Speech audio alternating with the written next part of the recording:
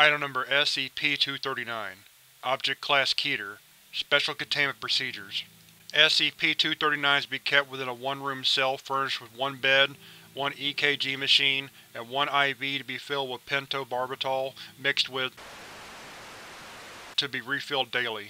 Under no circumstances is SCP-239 to be removed from her containment area at any given time. The walls of this cell are to be coated in a telekill lead alloy. Only Class II personnel are allowed any contact with SCP-239 at any time. All personnel guarding SCP-239's containment area are to be equipped with telekill headgear, SCP-148. Subject's proper name is Siguros Stefansdottir. Under absolutely no conditions should the subject ever be awakened. Any personnel found attempting to awaken the subject will be immediately terminated. Description: SCP-239 appears to be an 8-year-old girl, 1 meter in height and 20 kilograms in weight. Subject has shoulder-length blonde hair. Upon closer inspection, the subject's eyes shimmer a gray-green shade. Subject seems to emit a previously undiscovered form of radiation, which has been named. These waves seem to be harmless in low concentrations, but in higher concentrations they could break down matter on a subatomic level. SCP-239 seemingly has the ability to do whatever she expresses a will to do. Put simply, the subject can do anything that she truly wants to do on a basal psychological level as long as she is conscious. Fortunately, she only seems to be able to affect herself and her immediate surroundings. Therefore, if she can see it, she can change it. It would not be the most prudent course of action, however, to try to test how powerful she can be. She seems to be able to create and affect living matter. For example, when a D-Class personnel accidentally caused her harm, she simply wished him away. Fortunately, when the subject was made to feel guilty for what she had done, she wished him back. SCP-239's self-preservation instincts makes her virtually invincible while she is conscious. Subject's skin cannot be punctured by anything except SCP-148. As a method of controlling the subject's ability, she has been told that she is a witch. This, besides improving morale greatly, makes her believe that she is unable to use her abilities outside of a pre-approved list of spells given to her by the SCP Foundation. This will hopefully prevent any and all attempted escapes.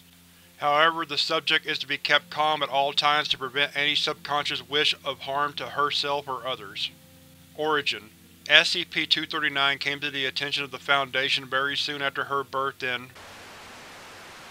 Approximately 3 hours after subject's birth, hospital was destroyed by an unexplained explosion. The press was informed that it was due to a gas leak. SCP teams were dispatched shortly to search the site for any abnormalities. The only living person they were able to locate was SCP-239. For the next 8 years, the subject was raised under SCP care. As of 2000, subject is to be kept in a medically induced coma until further notice. This decision was made by. SCP-239 is permanently contained in Site-17. Note from Dr.